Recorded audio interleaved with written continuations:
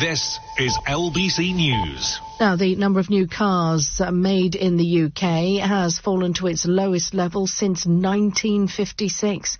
A total of 775,000 were built in 2022. That's down by more than 40% on pre-pandemic levels.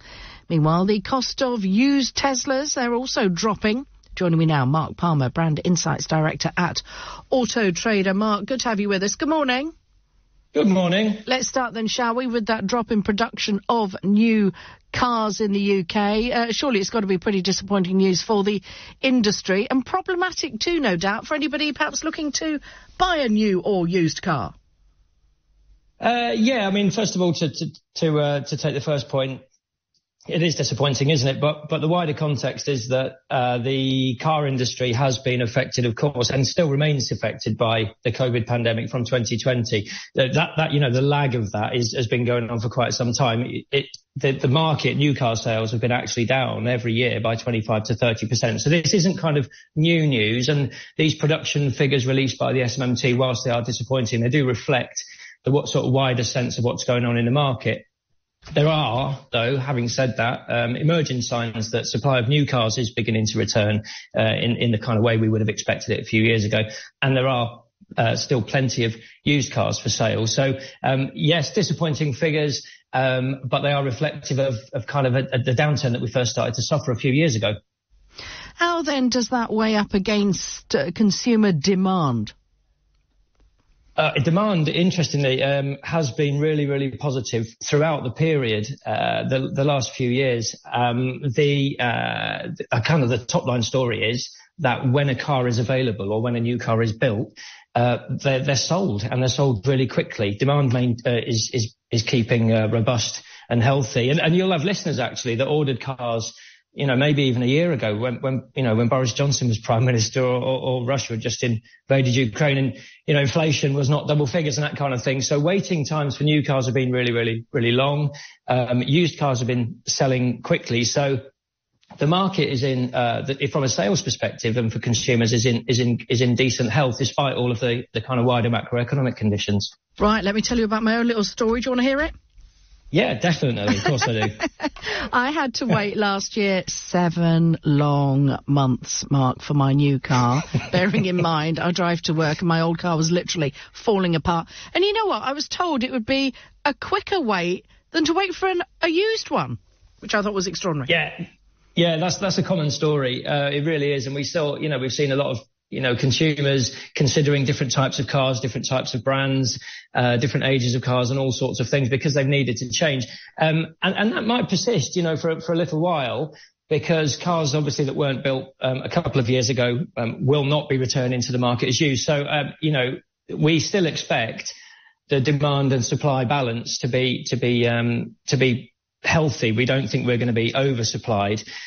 Now, just one point to make, though. These figures don't mean, from a production perspective, and that, you know, we're in agreement with the SMMT, we share their point of view, but this doesn't mean that the car market is in bad shape. I wouldn't want this to feel like another piece of bad news.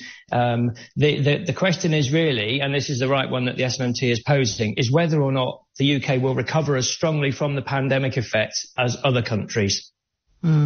Auto Trader also revealing the price of some Tesla models has dropped, well, pretty significantly actually, just in the past 3 months. Tell us more about what's been happening with that. Yeah, so I mean, it's back to that kind of demand and supply point. Tesla is one of the manufacturers actually that was able to ride out the production and supply chain issues of the pandemic pretty well. You know, Tesla produces a lot of its own components. It was able to continue manufacturing cars.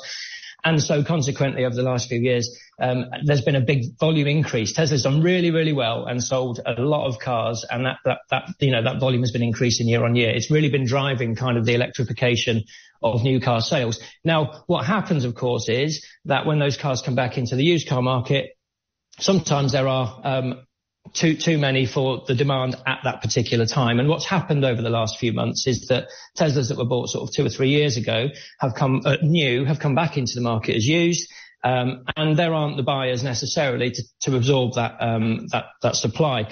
Now, what that means is that prices have sort of started to normalise maybe a little bit. They were inflated and now they're beginning to fall. So prices of used Teslas have been falling for a few months. That's not reflective of the wider electric car market, though. So again, there might be headlines around, electric car prices falling, that kind of thing. It's really important to understand that they are for some Teslas, but then for other brands, more mainstream brands, maybe more recognizable, or, brands that we see on the roads all the time, their electric cars are actually doing really well.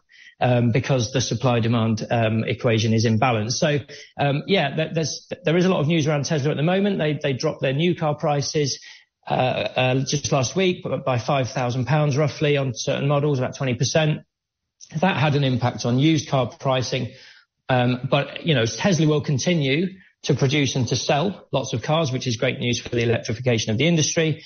And we are seeing, areas of really positive news in other electric car models.